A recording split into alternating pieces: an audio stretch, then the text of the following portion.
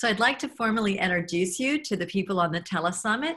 I'm so excited that you're a speaker on My pleasure. conscious visionary nurse leaders on the edge of evolution. So I'd like to introduce you to everyone so they have a sense of, I don't know if everyone knows you, but in case they don't, I want to be clear. I want to let everybody know who you are. So this is Richard Ricciardi. Does that make sense? How do you say your last name? Ricciardi's fine. Perfect. You can say it that way. That's fine. Thanks. Okay.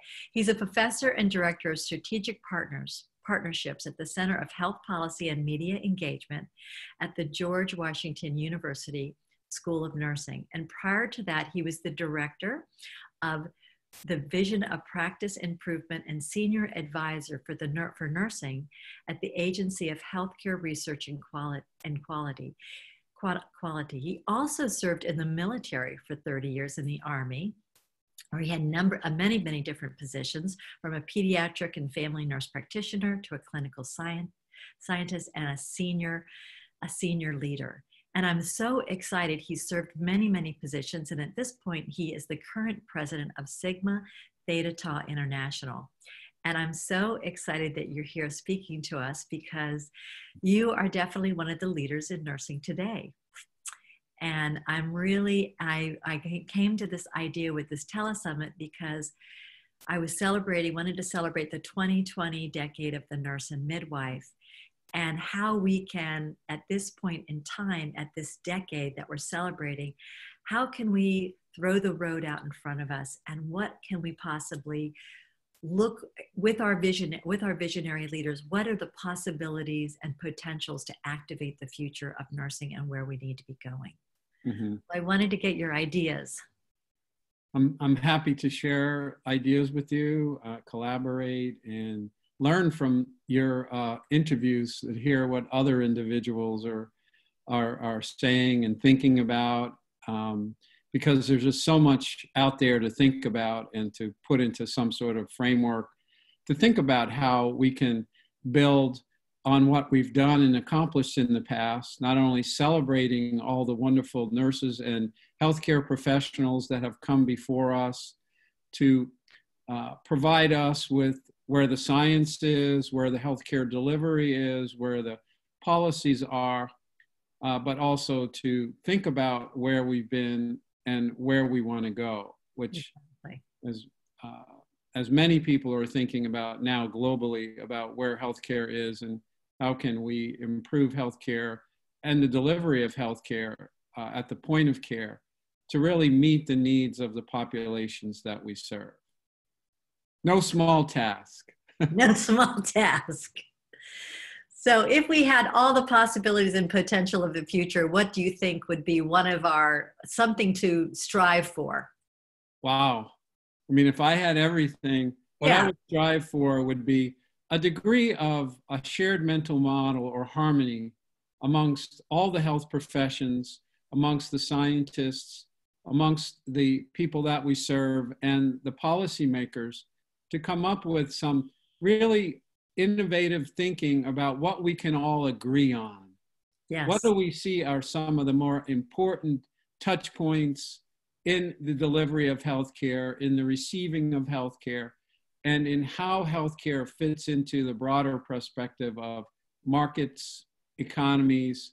So if I had a crystal ball and I had everything I need, I would work on the interprofessional perspective and bringing all of individuals that are key stakeholders in healthcare, which of course nurses are one of the main key stakeholders, but we don't work in isolation. We don't work in a box. We can't get some of our goals and where we think healthcare should go without working with others. So if I had all the resources in the world and all the goodwill in the world that for people who really wanted to make this work, I would like for us to have some common themes, some common goals, and a shared mental model on how we proceed, both at the community level, because respective of what our global perspectives are, much happens at the community level in terms of health and well-being.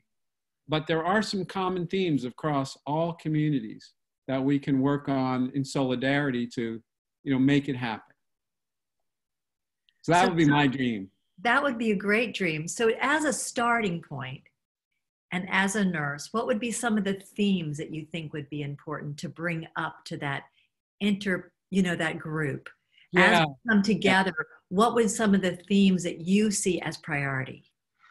Well, I think that there's a number of priorities. Perhaps not one is any more important than the other.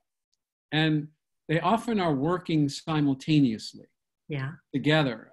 So I think to start, probably the biggest priority is to have self-awareness of where you are and who you are, and have an understanding of the science of nursing, the science of healthcare, and also what are your values? What is your purpose as an individual? What is it that you see yourself and where you fit in? And how can you really dream that dream for you at an individual level? So, for example, what is your purpose? And what is your moral compass? What drives you as an individual? And I think you have to start there with yourself, with some self-reflection, understanding, and really trying to move away from feeling disconnected. Because right now we know in healthcare, many of us are working at a very high op tempo. We have many challenges around working with individuals that have many comorbidities, the aging of the population. And now, of course, we're facing a COVID crisis globally. And there are repercussions from that, in terms of a profession that deals with both science and humanity.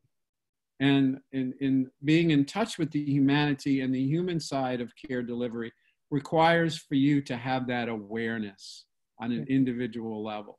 So I think the first place to start is with yourself. Then simultaneously looking at what your purpose is. And for my purpose, it's always about thinking about how can I collaborate with other like-minded people, or perhaps not like-minded people that I want to find out other perspectives on, to come together where the whole or the idea or the shared mental model is greater than the sum of its parts. How do we come together, collaborate, develop coalitions or working groups that have much more meaning, much more influence, much more impact than we can as an individual? So once you know where you stand as an individual, how do I develop those coalitions, those collaborations, perhaps working with professional organizations, whether they're state-based, national-based, or global, like Sigma, which is a global organization? How do I utilize my skills for the greater good amongst people who have a shared mental model like myself? So moving forward, I think we have to look at how do we co-create? And the last piece of that would be, how do we co-create? How do we come together as nurses, as physicians, as health professionals, as policymakers, as academicians, in co-creating what our future could look like together? That's amazing. So I think self-awareness, creating coalitions, and co-creation. Right. And I think and those are all happening simultaneously in my mind. Right. And so even though you may have, let's say, for example, you're working with your local community on finding ways to increase the amount of personal protective equipment you have, at your hospital or in your community. So you form a group of individuals that understand, okay, what equipment do we need? And how do we find out how to get to the logistics of resourcing that equipment? How do we find out how to order it, how to get it, where the sources are? How do we procure it? So getting the right people that know how to procure equipment as part of our team, and finding out where the gaps are in our community, who needs it the most, where are the risk points, and how can this can all be done at the local level, and nurses are involved, and then bringing that up to perhaps the state level and then being involved with governments and the procurement that governments are doing to look for PPE. And that's just one example. I'm using PPE, personal protective equipment, because that's on everybody's mind right now. Exactly. How do you see nurses moving into those positions and being part of those teams that are making those decisions? How do we move ourselves into those coalitions? Do we create them ourselves, or do we join coalitions that are, how do we get involved at the table to make those decisions and co-create? You know, that's a great question. And I think it depends on where you're at in the event or what's happening. But certainly there's been many examples of nurses starting coalitions and getting involved at the local level, whether it's for full practice authority in the US and looking ways to move that legislation, or whether it's for specific things in their community around home health care, or whatever, or whether it's around the concept of pain management and the whole concerns around overprescribing of opioids and what other kinds of multimodal modalities are available for pain management. Those perhaps can start with nurses starting a coalition or joining coalitions. Right. I have a favorite. I grew up in New York City, and I'm very proud of that. I love New York. It's a great place. My parents were immigrants. I'm so proud of New York and New Yorkers.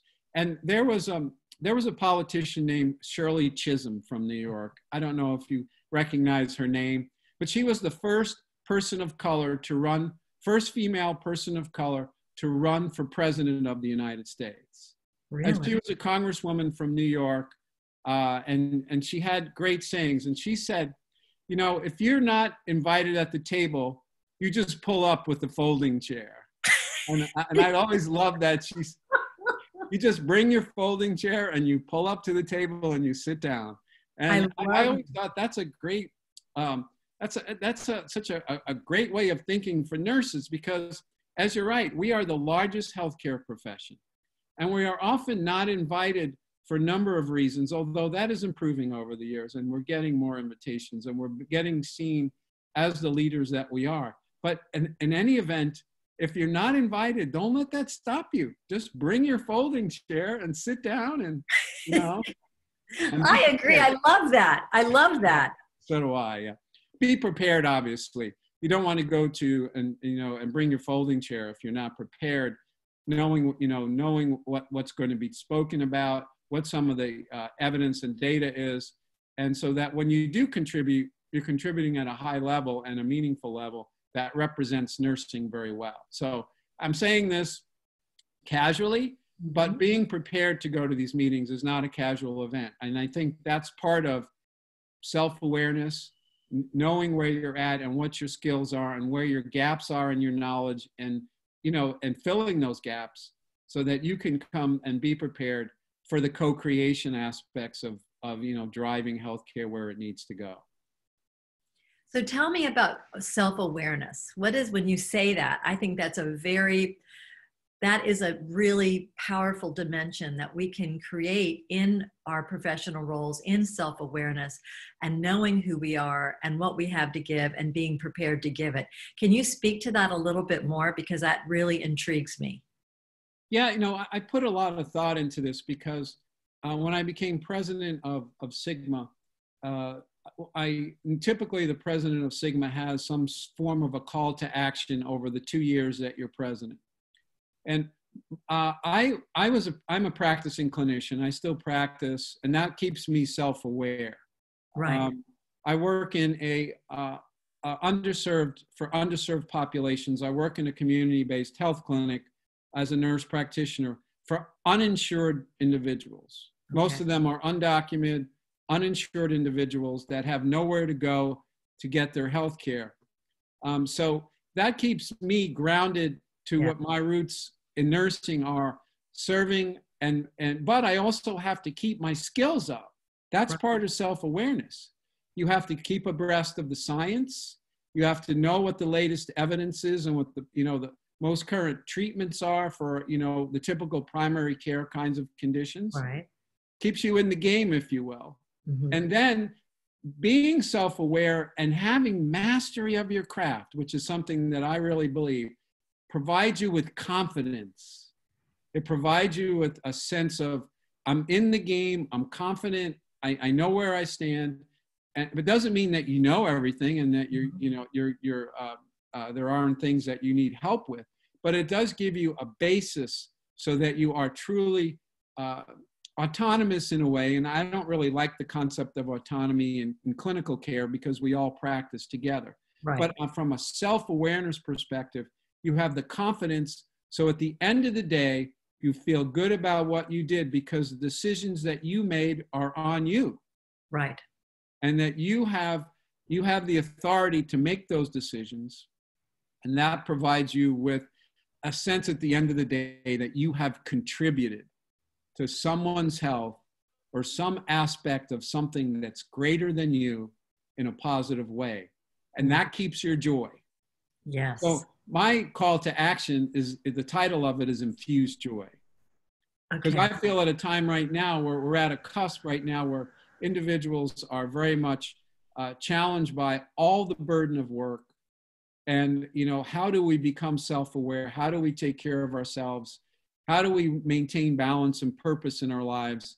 And how do we co-create at a systems level an environment that will allow for a culture of joy, which is, it has to happen at all these levels in order for us to be successful. And that's what leaders need to do. Mm-hmm. They need to be aware of not only individual level and what's happening out, in the practice settings, whether it's an acute care setting, right, a hospital-based, a long-term care setting, which, obviously are really challenged now with COVID. You hear some really sad stories in long-term care centers where, COVID is just, unfortunately, is running wild and it's hard to control. So how do we deal with that? And also in the primary and ambulatory settings. So that's what keeps me going. It keeps me looking for ways to make improvement. And why not with nurses? I mean, nursing is the most incredible profession.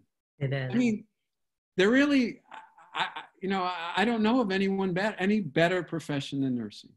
It really is. How do you blend science, creativity, research, and administration and running, healthcare systems, and human touch, and being engaged with the humanity, seeing people at the most exciting and vigorous times of their lives, and also seeing them at some of the most challenging times of their lives, and having to work with that. I mean, Don Berwick used to have an expression that we are invited into the lives of our patients. We should see ourselves as individuals who are invited into their lives.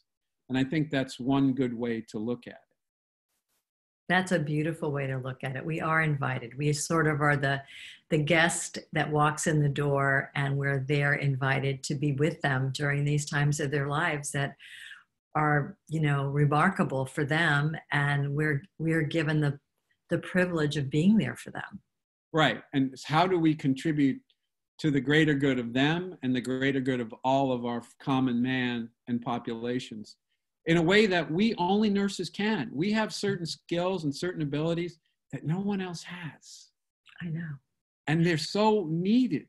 So needed. So it's because you just said that, how can we inspire ourselves with our self-awareness, with this agenda to create coalitions and co-create the future? How do we I want to reach and inspire us to stand in this moment and look forward and take even a couple baby steps in that direction. Mm-hmm. Can you, and you talked about the joy, because that gives us so much energy. Joy is like enthusiasm. It energizes us to move forward into the future, giving what we give, doing what we do that is so unique and so essential for the future. Can you speak to that? Yeah, I think so. Yeah. I think about this a lot because I think one of the things, because I'm also an educator, at George Washington University. And I'm inspired by students, but I also feel like as an educator, part of my role is to try to inspire students as well. Mm-hmm. So if I'm not inspired by them, I don't think I'm going to have much of a chance of inspiring them. Mm-hmm. So I think that we need to really be aware. And, you know, I think part of that is really thinking about what goes on in a day that you miss that you can have gratitude for. Because a lot of it stems back to a sense of having gratitude. I mean, we're obviously so blessed in the United States when you look at many other countries. If we just took a step back and had a reflective practice, even for 5 or 10 minutes a day, if we took a step back and reflected and thought about all of the things that happen in our day that we should be thankful for. And look at today in the era of COVID, people that bring us our food, people that are bringing us our mail, individuals that are stocking the food in the grocery stores that are putting themselves at risk. There's so many people that have been involved for us. They're doing it for us. So if we were to take that perspective and think about that. I also have another little saying that helps me. It's don't limit your challenges, challenge your limits. Don't limit your challenges, challenge your limits. Challenge your limits. Okay, tell me. So keep an open mind, be open to serendipity and what comes along. My career is just full of being open and serendipitous experiences where I've kept an open mind and not limited myself and say, I could never do that. Well, perhaps I could. And how would I ever know unless I tried? Right. And just like this interview with you, there's a fair amount of stress there, putting myself out there, sharing my ideas. I'm like, well, who cares about my ideas? Who really cares about my ideas? And you do. So that gives me something to be grateful for. She really does care. She's smiling at me. She's actively engaged with me, even though I'm virtually talking to you. I feel like I'm in the room with you.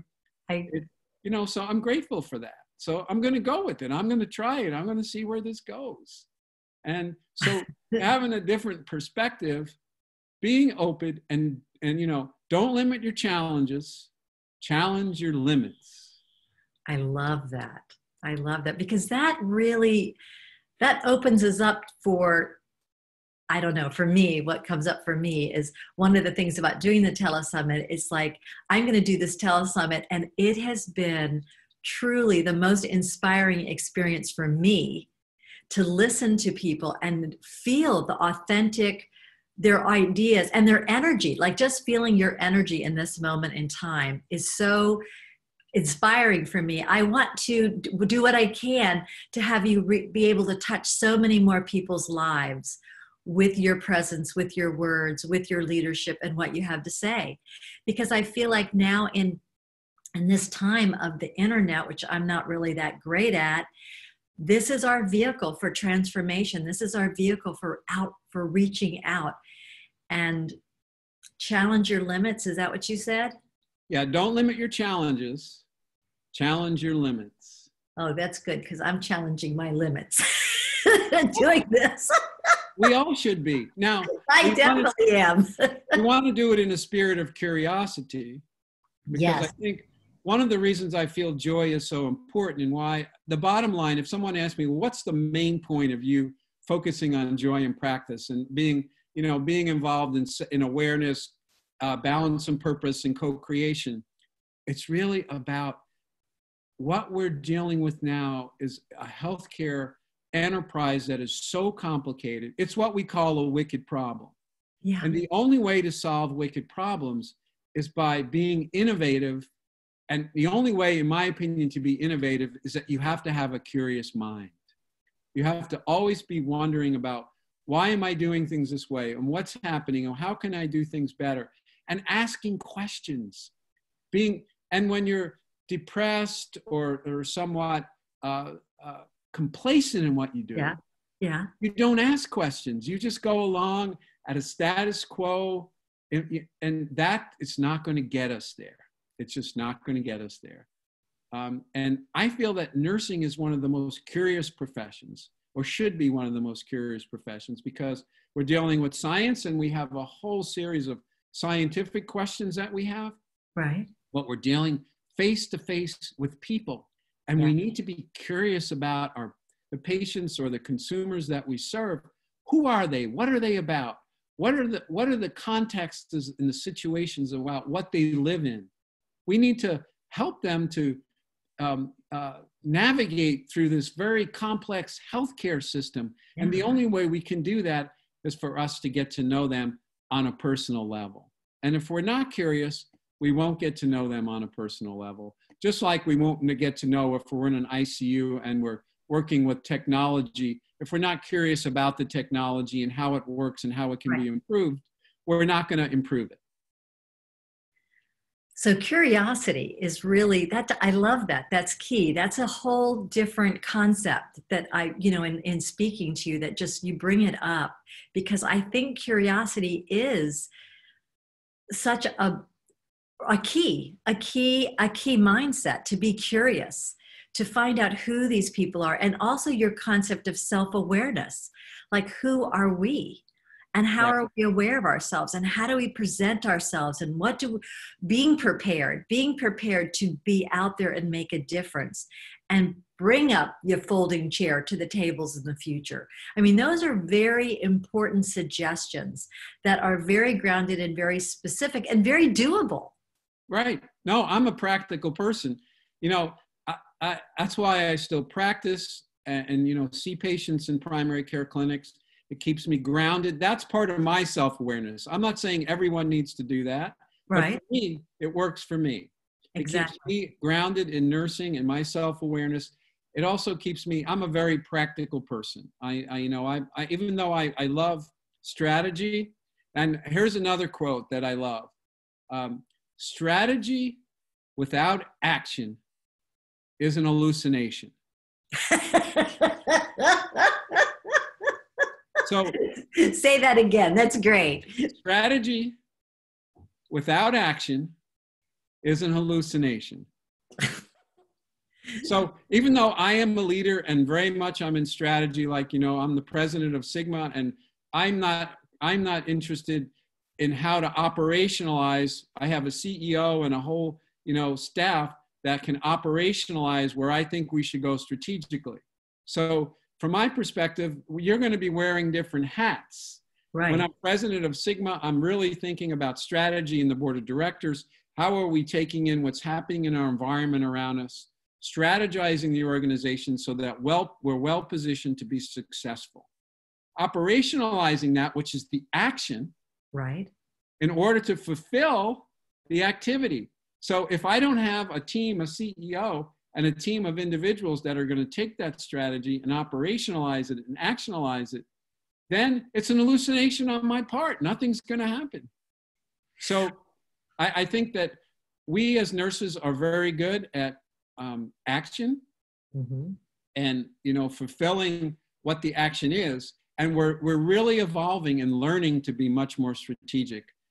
In my 40 years of nursing, I've just seen the profession develop exponentially, where we have so many great leaders now who can think strategically, but understand that strategy without action is an hallucination, that it can't just be about, putting together a great report and then putting that report in, on a bookshelf and nothing ever materializes from it.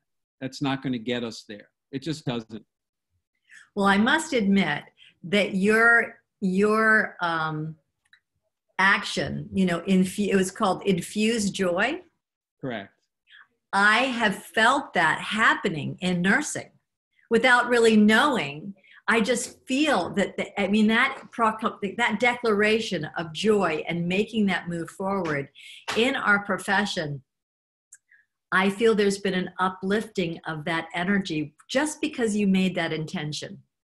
That was my hope. That was my strategy. Whether my strategy becomes to fulfillment, now I'm getting reinforced that there's actually action taking place, and it's not, and for me, it's not an hallucination. Reality is really happening here. And that, of course, uplifts me and gives me, and I'm so grateful that you said that, and I have so much gratitude, because I feel like something that I feel could be of benefit to the greater good is actually being perceived by some individuals. Obviously, the uptake is never going to be 100%, but by some individuals, to make them better nurses, perhaps better people in general, and more balanced, and really have a purpose. That was my intent. That was my strategy. But you often don't know, you can only be hopeful that your strategy will take action and move forward, which is... Well, it has, because at the College of Nursing at the University of Florida, our dean has a little button and it says, choose joy. Okay, wonderful. And that, that is a great moment, choose joy. And you realize it's a choice. It's an intention. It's something we can create. And to me, it changes everything from how you speak, how you present yourself, just knowing that that is a fundamental value that we want to maintain, because what it creates is connection, meaningful connection with each other. Mm-hmm. Well, the Sigma vision, which we put together, is I like to do it this way: connected, empowered, nurses, transforming global healthcare. I love it. So we have to be connected. Yes. And we have to be empowered. Yes. And then that gives us the strength to move forward to transform global healthcare. That is fantastic. Well, thank you. Thank you for the journey that you've taken in nursing, and that you are sitting and standing right where you are. I couldn't be more excited meeting you and talking to you and listening to you. And I want to do everything in my power to send your message out into the world. And thank you so much. I appreciate what you've done and who you are as a nurse leader. No, thank you very much. I appreciate this opportunity. It was wonderful to meet you, and infuse joy. I will. Thank you so much. All right. Be well. Take care. Bye. Take care. Bye.